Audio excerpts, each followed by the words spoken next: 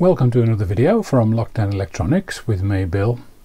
And this time we've got a long-term review of my bench multimeter, the East Tester ET3240. I got this last year, got it from Banggood. Took about a week and a half to come, so quite a quick delivery really. And it's spent since then in the lab, and I've used it pretty much every time I've been here when I wanted to make measurements, current, voltage, resistance, capacitance, etc. And it's acquitted itself well as far as I'm concerned, but I thought what I'd do is I'd try and complement the two videos that I can find which are already on YouTube about this meter. The first one is from Steve at SDG Electronics, and he reviews this meter and also the next model up, and makes, I think, some very reasonable comments about them. He's impressed with the accuracy, as am I. And I think the criticism he'd certainly got of this model is this slightly weird 100 milliamp current setting, and the next one is 10 amps. And I think Steve actually said on his video that it'll catch you out, that 100 milliamps. He's absolutely right. It's caught me out once. I've had to replace the fuse just once, and that's probably why they send you several of them with the instrument. But the trick is just to use the 10 amp range initially, and then if you want some accuracy between up to 100 milliamps, you can use the other one later. So I guess it's perhaps could have been thought through better, but as long as you adjust how you're operating it, it's not really a great big issue. And I'm going to have a look at some of the measurements, and what I'm not going to do is repeat work that's already been done by others, because there's just no point in that. But I will have a look at one or two of the other bits that perhaps weren't covered in quite so much detail. So Steve's video, I'll put a link up there to it, definitely worth a watch. And there's also another video by Mads Tech, and he also does a very good review. Steve's review, incidentally, was in April 2020. Mads Tech review is in October 2020. And on Mads Tech video, which I'll put a link there for you to watch, I really would encourage you to have a look. And he's got some bodge wires on his main board. So I've had my instrument to bits and had a look. So here's a picture of the main board, and there's certainly no bodge wires on mine in the same area. It was the area marked there. I think the other plus side as well is my fuse down there on the left is not soldered in. It's actually clip in and out, so that's positive. But I noticed that that Mads Tech's board issue appears to be version 0.06, whereas my board version is 0.08 that you can see there. So I guess it's tempting to think, well, maybe they've sorted those issues out, which is great. Well done, East Tester. Except that on Steve's SDG Electronics video, although it's not quite so easy to see, he appears to have a version 0.06 board as well, and there's no bodge wires on that. So hey-o, who understands it? Right, let's have a look at some of the measurements that I don't think were covered on the other videos in quite so much detail, and see how she fares. First thing I'm going to look at then is the East Tester's ability to measure AC RMS voltage. So I've got a transformer power supply actually, which produces around about 20 odd volts AC. So it's just a handy source, obviously at about 50 Hertz here in the UK. So I've got the scope attached here, I've got it measuring peak to peak and RMS, and I've got the meter set to AC volts. I've also started the stats here, and I've got stats running on the scope as well. I started them roughly at the same time, so currently this is sampled about 270 times and this is sampled about 212 times. So the meter is saying the average is 22.53, and the scope reckons that the average is 22.83, so there's about a 0.3 volt discrepancy there in the RMS calculation. Now I've got the peak to peak on here as well. I'll actually just quickly take a screen grab of that to show you. There it is. And So the scope itself is relatively new. I've still got a current calibration certificate for it, so I suppose arguably it's the scope that's more accurate, but we're within 0.3 volts, which for me is perfectly adequate. The scope makes the standard deviation on 300 measurements about 13.5 millivolts, whereas the instrument makes the standard deviation about 14 millivolts on 400 measurements, so reasonably close, I would say. So that's AC performance. Next we're going to look at frequency. Now we'll have a look at frequency, and to start off I've got the signal generator attached to the meter's input, and I've also got the scope attached as well, and I've got stats set up for RMS, period and frequency. I just wanted to show you this, which I think is quite interesting.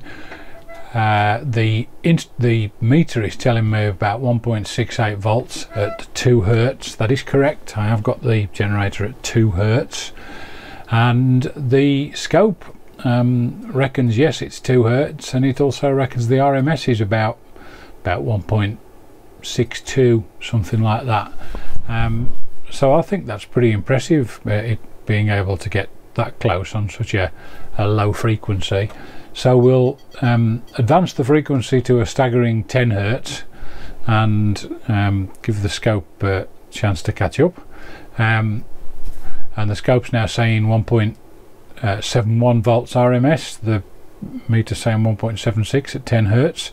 So it's actually not bad at all for such a low frequency. So I'm now going to put the instrument into frequency mode, and as you can see there, it's saying exactly 10 hertz. Again, signal generator has got a current certificate of calibration, so it would suggest the output's pretty accurate. So what we'll now do is we'll advance by an order of magnitude to 100 hertz there, and again the meter's keeping up, it's absolutely bang on, the scope agrees, it's 100 hertz. So we'll go up another order of magnitude to 1 kilohertz, and at 1 kilohertz, surprise surprise, the instrument is more than happy to give you apparently 4 decimal places of accuracy there. I don't know how true that actually is, but that's still nonetheless absolutely spot on. So we'll go up another order of magnitude to 10 kilohertz. So there's 10 kilohertz, and again meter's keeping up, scope agrees that we're at 10 kilohertz. So we'll continue again right up to 100 kilohertz, and again the instrument, no complaints at all. So we'll do yet another order of magnitude, and now we're at 1 megahertz. Again, agrees completely, and he's measuring the frequency rather well. So now we'll go up to 10 megahertz, which is there. And remember, of course, that notice the waveform isn't quite so much a sine wave as it used to be. I think that's probably got something to do with the amount of volts that I'm putting out, actually. Oh, it's not terminated, that's why. Apologies. Don't worry too much about the shape of the waveform. So 10 megahertz, yeah, all good. 10 megahertz on here, and I'm just going to go up now in 1 megahertz steps. So there's 15 again, absolutely spot on, 15. And the instrument says it will do 20 megahertz, and as you can see, absolutely spot on, 20 megahertz there. If we try and take it to 21 megahertz, it's not prepared to play anymore. So yeah, certainly does it. And if we go back down to 10 megahertz and just convince ourselves of the accuracy of that display, yep, I'm advancing there by 100 hertz steps, and then sure enough, it's keeping up exactly. I think that's a pretty impressive performance for frequency. So if you've not got a scope, or a frequency counter, but you want the ability to measure frequencies up to 20 megahertz, it's more than capable of it, and I think does it rather well.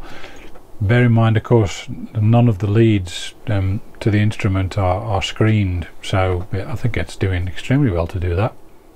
Okay, now we'll look at duty cycle. I've got the signal generator producing pulses, as you can see here. Obviously for duty cycle we need the pulses to be always going positive, which they are, and I'm just going to step up in currently the generator says that's 10% duty cycle. You can see 8.3 there, so I'll just step up in units of 10, so that's 20 on the generator, 30, 40,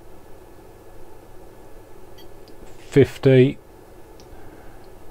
60, 70, 80 and 90% duty cycle, and I think that's pretty good really if you're somebody who's into your electric motors and you want to check what the output of your pulse width modulation controller is. I think the instrument's certainly capable of doing that. Okay, well there you go. I actually think that it's a nice meter. I'm very pleased with it. It's not going anywhere. Certainly does the job as far as I'm concerned. I'm not after super accuracy here. I'm just a very much an amateur hobbyist, just trying to do a bit of self-training in electronics, etc. So yeah, works absolutely fine for me, and I would certainly recommend them. No problem at all. Definitely encourage you to watch Mad Tech's video and also Steve SDG Electronics video. There's links earlier on in the video to those two, and I'll also put those links in the description for this video. So definitely have a look and see what you think. But I'm pleased with mine.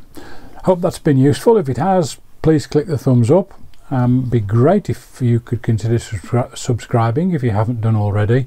Please let other people know about the channel. Be great if I could get the subscribers numbers up a little bit more.